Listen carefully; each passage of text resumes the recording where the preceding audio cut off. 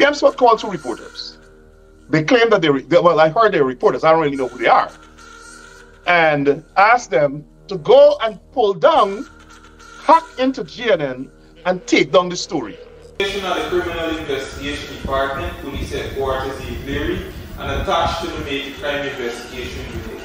Today is the 23rd of September 2022, and the time now is 19:57 hours. I'm currently in the Criminal Investigation Department Video and Audio Interview Room, and I intend to conduct a video and audio with one Alex Wade in relation to alleged use in a computer system to humiliate a person, and also an alleged extortion committed on Afraz Mohammed between the 29th of August 2022 and the 23rd of September 2022. My Skype for this interview will be Detective Constable 24285 Gison, and the rank will be operating the video equipment will be 22567 Richmond. The Guyana government said Rickford Burke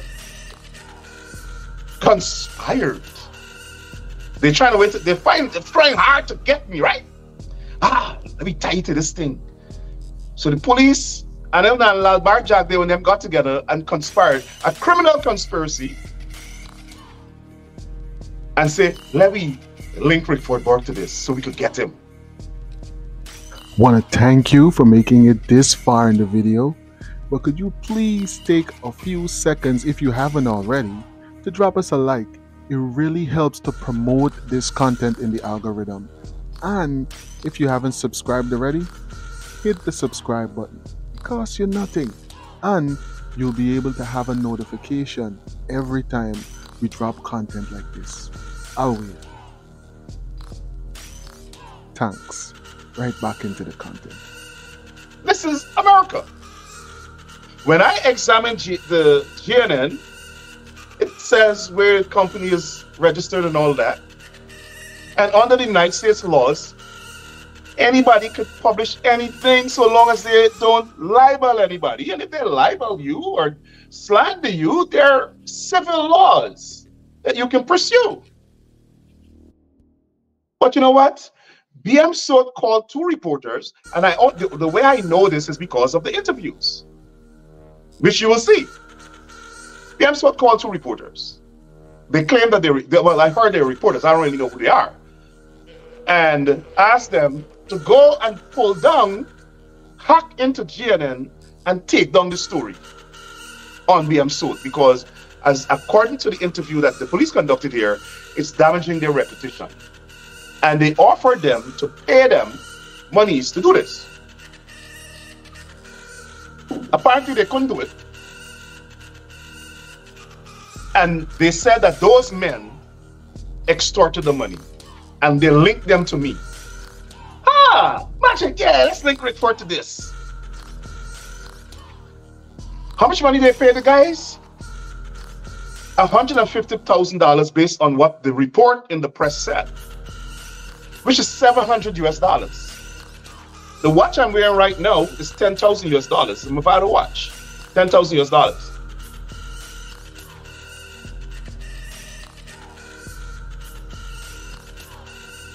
$150,000 Guyana dollars is $700 US. The Guyana government said Rickford Burke conspired. They're trying hard to get me, right? Let me tie you to this thing.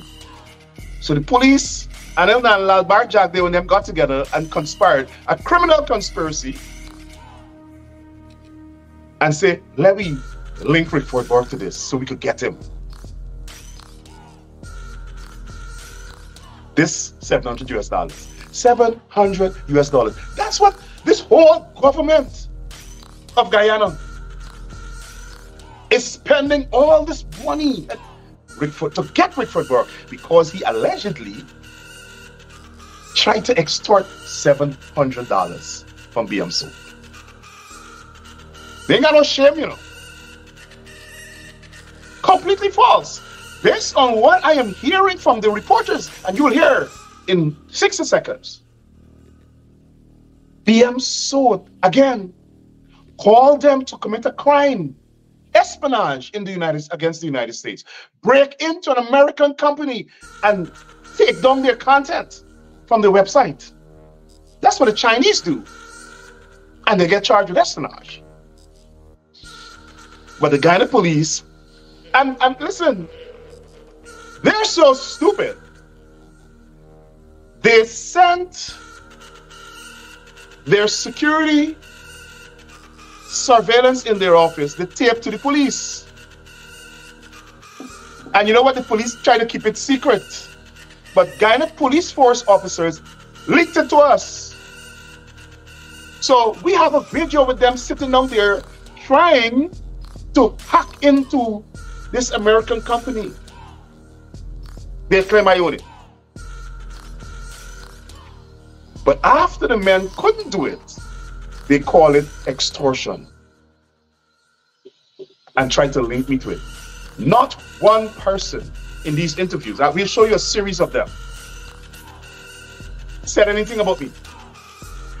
In one of the interviews, the police officer interviewing the two men asked these guys, this money that this man was supposed to pay you, was Doran Best supposed to get any? He said no. The guy offered the money to pay us. And listen, BM Soot really got balls. The effrontery. They told the guys, we will pay you now to go on their website and put up nice stories about us, BM Soot. We're a very nice charitable company. So not only do they want to destroy this American company's website, GNN, they want to take it over to put up nice stories about BM Soot. Listen to the interview, and at the back end of the interview, it's about 40 minutes, I'll come back and conclude.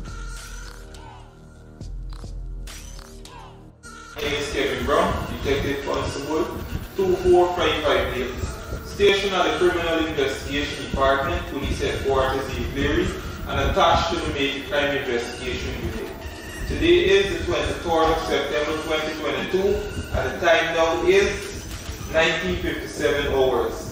I'm currently in the Criminal Investigation Department Video and Audio Interview Room, and I intend to conduct a video and audio with one Alex Wade in relation to alleged use in a computer system to humiliate a person, and also an alleged extortion committed on Afraz Mohammed between the 29th of August 2022 and the 23rd of September 2022. My Skype for this interview will be Detective Constable 24285 Gison, and the rank will be operating the video equipment will be 22567 Richmond. Want to thank you for making it this far in the video, but could you please take a few seconds, if you haven't already, to drop us a like. It really helps to promote this content in the algorithm. And if you haven't subscribed already, hit the subscribe button. It costs you nothing, and you'll be able to have a notification every time we drop content like this. I'll wait. Thanks. Right back into the content. I will now have both ranks introduce themselves to the camera, starting with Constable Richmond. Good night, my name is Michael Richmond, Detective Constable, stationed at the Criminal Investigation Department, attached to the crime lab. I'm B1, operating this device. Thank you. Good evening. I'm Christopher Soon, Detective Constable 24285, stationed at the Criminal Investigation Department Headquarters, Leary, and attached to the Major Crime Investigations Unit. For this interview, I'll be described. Thank you, Constable Kissing and Constable Richmond. I will now have the subject Alex Wade be escorted into the interview room. Yeah, the top is here. So just sit right.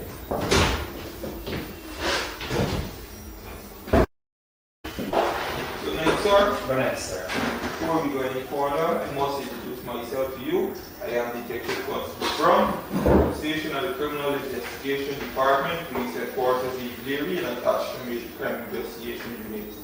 Over to my left here is Constable Kislin, and he'll be describing this interview. From time to time, you see him be making notes. You don't be distracted by that. That is great. If you have any clarification question you would like to ask you, after this interview, you may be able to do so. Yes, sir. To my extreme right here is Constable Richmond. He be the rank operating the video equipment. Yes, sir. I must tell you that this interview will be video and audio recorded. As you can see, by the camera there, right? Yes. You see the camera there? Yes. Yes. Alright. The reason for this interview being video and audio recorded is to protect both you and I. Yes, they cannot say something you did not like right. Yes, sir. Right? Yes, sir. If at any time during this interview you would like to use the washroom, have anything to eat or drink, just indicate same to me, and I will facilitate same. Yes, sir. Okay, sir? During this interview, it's important for you to keep your voice up. Yes, sir. The reason being, there's a CY right here, and people be traversing back and forth. Sometimes they make it nice with their arms or also playing loud music, so it makes it sometimes difficult to hear. So it's important for you to keep your voice up. Yes, sir. Yes, sir.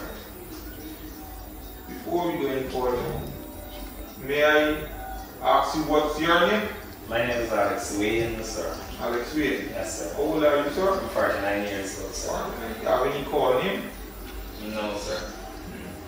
Do you know why you're here today, sir? Yes, sir. Why?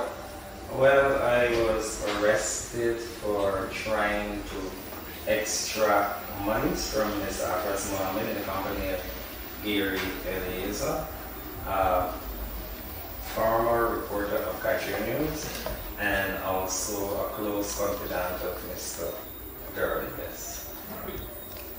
Well, the police must tell you why you're here, right? Yeah. Yes. The police are investigating an alleged using a computer system to humiliate a person, and also an alleged extortion committed on Afras Mohammed, which occurred between the 29th of August 2022 and the 23rd of September 2022. Okay. Right? Yes. There's an allegation leveled against you at this time, and we'll read same to you thereafter, and we'll caution you will have a chance to respond. That's okay, sir? sir? Yes. The allegation leveled against you that it is alleged, right? Yes. That you between the 29th of August and the 23rd of September 2022 attempted to extort the sum of $90 million from Asaf Mohammed, and on the 23rd of September 2022, you received the sum of $55,000 from Asaf Mohammed by purporting to the said Asaf Mohammed that you would not release any information you have of him to cause it any emotional distress. You're not obliged to say anything unless you wish to do so, but whatever you say may be put into writing and given in evidence. Yes. What do you have to say about this? Yes, sir. So first, I would like to refute those allegations, and my reason for doing so. I can't remember the exact date in August when I was called by Mr. Durbin S.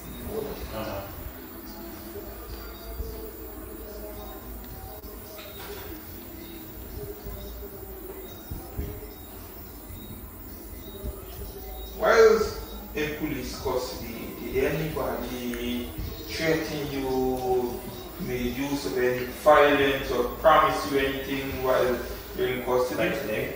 Like today, say if you said this will be released, if you said do this, you know. To be honest with you, I made a call to pick up my daughter who's now running on Regent Street opposite Lucky Dog. She's there by the stand. And I made that call to a woman who I think she knows Mr. Durbin's lawyer.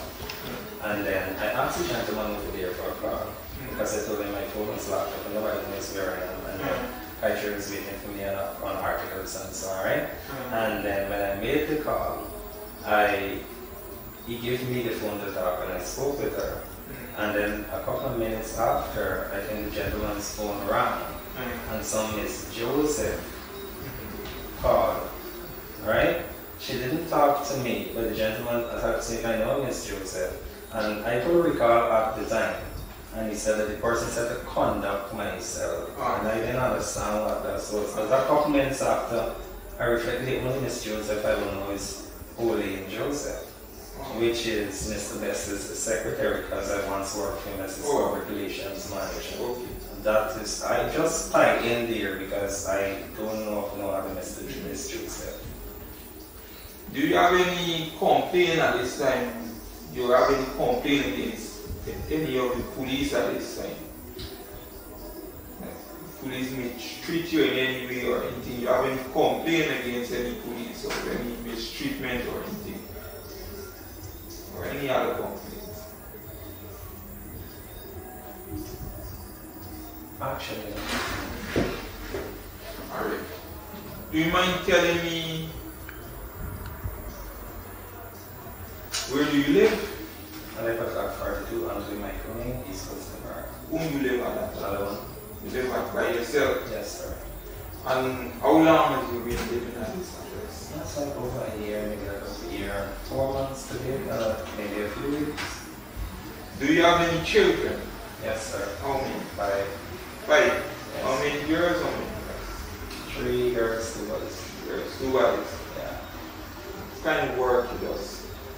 I'm a freelance journalist with Fashion News, also with Guyana Times. My present permanent occupation is the manager of Diamond Optical Games, 31st law.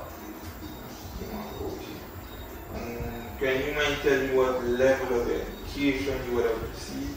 Graduated university with diploma occupation health and safety. I also have a 5 CFC general proficiency at grade 2. I also hold the whole of a first aid certificate. Okay.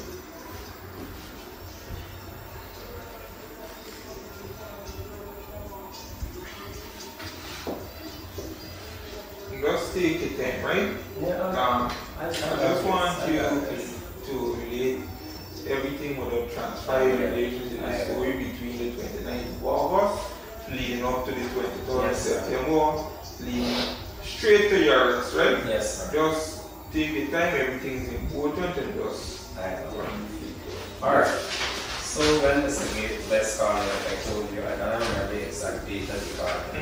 I was home in under my pony, and he said to me that he needed to see me, but I was several times with him since last year. Was the fact that he owes me, I think 1.2 something million in salary, which he never paid because he said the government took away his operational license to import. So like every other employee, I left angry as ever.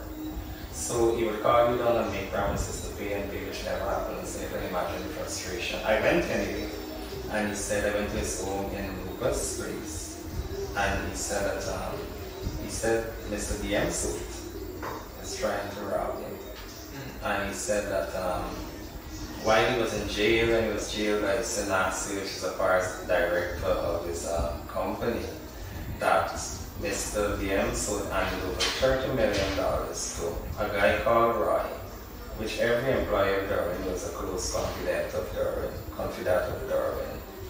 And he said he owed Mr. Afras only $3 million. And so the $3 million, he borrowed $3 million from Mr. Afras, and he would have pawned, I think, his Range Rover, a vehicle that he has. But he always said, when he tried to get back the $30 million, Mr. Afras held on to this, the Range Rover doesn't want to give it back to him. He said that he has incriminating information about Mr. Afras, and he wanted to do an article about Mr. Afras. He told me to call Mr. Afras to ask if he have anything to say about allegations of him fraudulently accessing vehicles to Guyana without the regular stipulated taxes and everything. To be honest with you, I don't know if this should be a part of the interview. I did not do it because I'm like way angry with him. And I swear that I call Mr. Afras. So Mr. Afras, my name is Alex Swain, I'm an ex-employee of Darwin, and he's trying to frame you, and this is how he's trying to frame you. Mr. Afras said to me that he has no information that Darwin is lying. And that was the end of our conversation. He however asked me if the story is going to be published. I said, I don't publish things here. So for Darwin, Darwin's articles are published by Gary Eliezer, who works with him on a casual basis. I know that's the guy you guys arrested this afternoon. By the next morning, the article was on the the GNNL site or whatever it was. I did not know that this GNNL site is a site that is owned or maybe created, it's like politically laced by some Mr. Burke, who I'm told is a close friend of Mr. Best. Gary, however, has all the password, and he's the main writer, which he would have confided in you guys, and which he said to Mr. Mohammed today. He provided a password for the website. He also, the meeting today was because Mr. Afras was asking me from time to time to see how best I can get it done. So I was at this office, I think last week, Wednesday, and I pretended I called from Mr. Afras' phone to Gary, and pretended that I wanted to see an article on the website that I don't know how to get on. And Gary told me how I can get on. So I said, man, if you want to write something on the website how you could get on, that's when he, not knowing that Mr. Afras was there, he provided the password to check us through and show you. Mr. Afras told me not to go, it was Mr. Afras who offered. He asked me what I wanted to make all of this go away. The bad publicity, because he said it was causing business problems with his family because of the BM name up there. We didn't arrive at an amount or something. He said that he can give me $50,000 if I can get it off of the site, right? He didn't give me that money. He gave me $5,000 to go. And this was when I met him at his residence somewhere in Happy Acres. He paid the taxi, he sent for the taxi and everything. When I left and I came back, I told him that I found out that this website is owned by Burke and his Darwin friend, and the person who's writing is Gary. So after we finished calling Gary and everything, he has been trying since then for me to get Gary to come to meet him for a meeting, which were successful today. He spoke to Gary back and forth. They were speaking since the day before yesterday, back and forth. They made the arrangements. The arrangements was made for a taxi which Mr. Afras called, one of his taxi guys that he would normally call to drop me home and drop me to town or wherever after our meetings. And the taxi dropped us here. Gary went, they talked, the two of them were in conversation, really not me. And he had told Gary that he wanted everything to disappear as bad publicity, and Gary assured him that he's going to go on the website and delete everything and nothing is going to go back there again. He also assured him that he will do a backup article, you know, to raise the damage. In other words, he's going to do an article to defame Darwin, and I think he could because he has gritty information on Darwin, which I'm not here. I know that Gary. And so, I was there when he gave Gary $50,000. Gary collected the money and counted it, and then before I left, I said, man, yes, normally give me my passage. He said, oh yeah, man, and give me the $5,000. Gary would have borrowed $10,000 for me to look after his laptop 3 weeks ago. When he got downstairs, before we reached outside, because he stumbled on the step because he was intoxicated, he was he said, please, some more money. Take out the $10,000 he gave to me. I put it in my pocket, it's $10,000. I did not collect the money from Afras. I did not have the money dealings with Afras. He wanted Gary, and I delivered Gary. You guys arrested me, I came here, and like I said, I'm cooperating all the time. I'm just a bit amazed and shocked that the allegation about $30 million is crazy. Let him provide proof. I never tell him no code. He was the person saying, look, I'll pay you this amount and I'll give you. We were like, I thought this was more like a friend discussion because I assured him I was on his side because I think I wanted to get back at Durham for not paying me. So I was willing to go that extent to assist him because I don't know if it's true, but it was very convincing in showing me that he really doesn't have any money for Darwin. It's Darwin trying to extract. Darwin would have told me also that he signed some arrangement via paper with Mr. Afras in duress, that is if you're being forced for it to go away and whatever, saying that he did receive the money, which meant if you do that, you don't have a case. You already signed towards saying that you okayed for your guy to collect the money. So if that is true, I was feeling that he was trying to extract money from Mr. Arthur, and that's why I was helping him. I don't know what went wrong. I've never taken any money from him. I don't know what went wrong today. If he didn't believe Gary, I don't know if Gary was faking not to give the get on the site and delete deal. I was the person insisting that Gary, if you make an arrangement with this man, you want to save him from the embarrassment and the shame. He's a renowned businessman. He let it here now. Gary was saying he could remember the password, so I said, there's a forgot password feature. If you click it, it would send a code directly either to your email or your phone. And he clicked on it. I think his wife was helping too. She clicked on it, which means the code was going forward to Gary, emailing Gary. I don't know if he was failing, but he was giving a lot of difficulties to actually get in to the email and telling the man that when you go home, you're going to do it and all of these kind of things. I think that got Mr. Mohammed, man. I even told Mr. Mohammed, do you want me? I offered my laptop, I offered for them to charge it up and to do it, but it wasn't charging up fast enough. And Mr. Mohammed said he got stuff to do. I said, do you want me to go to Gary's house, charge it up and stay there and see that it's deleted? You have the password and everything. You can check the site to delete it. Any arrangement was between Mr. Mohammed and Mr. Gary. I have no nothing but why not take up how much million is that? 90 million for $30 million without money. How stupid would he pay me $90 million to prevent him from paying $30 million to Darwin? Come on. This situation has been building up and building up and building to a climax. Now, we know that there was an actual interrogation and persons were questioned in relations to extorting allegedly the Mohammeds. So we got to question ourselves and say, why then was Burke's name connected to this? Because he's saying he had nothing to do with it. So then why was his name connected to tie him into this? And now we see a whole new case or a whole new situation, a whole new allegation leveled against him, in which he is implicated as a person trying to extort $700. $700. $700 is not no money. $700 a half a week pay at a good job. 2 days, 3 days work. Sometimes at a good laboring job in the summertime. In New York and no other place. So $700 is jokey money. But then when you listen to the interrogation say 90 million.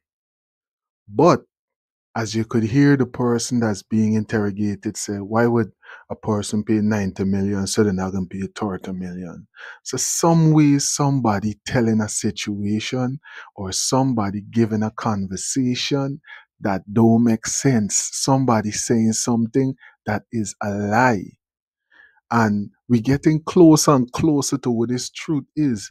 Because remember, Rickford was allegedly served with a summons to appear in court. So when the case is called, if he doesn't present himself, more than likely there's going to be papers sent for him to be extradited to Guyana.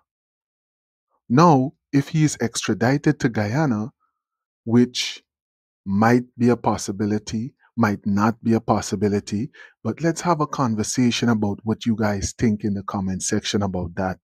I don't really think that's really much of a possibility, but let's see, because in this time and in this world, you never know. You never know. And you're dealing with a head of state, you're dealing with, persons with real pull and real power in this so-called political world. So you never really know. But what do you guys think? Do you guys think that there's a possibility that an extradition might actually take place? And do you guys think that there's any foundation in truth in this whole matter that's being brought against Mr. Burke? Do you guys think that there's a possibility that he did try to extort the Mohammeds allegedly? Or do you guys think that this conversation and the charges and everything is trumped up and it's just something to get him into Guyana, like he said, so that he can be unalived? Let's have a conversation about this in the comment section, because this situation right here is getting thick. Because allegedly The FBI is a part of it. Allegedly, the CIA is a part of it. And then we see Mr. Burke is mixing with some of the Congress people of the United States, high ranking politicians in the United States. So we know that he has a lot of pull on this side as well, allegedly. So then, what would be the outcome of a situation like that if papers were sent for him to be extradited and something did allegedly happen to him while he was in Guyana? What would be the outcome of a situation like that? You know? Man, this situation right here is one to follow. And we will be bringing every new occurrence, every new step along the way. We will be following this all the way to its conclusion. Thanks for watching, and I'll catch you in the next one.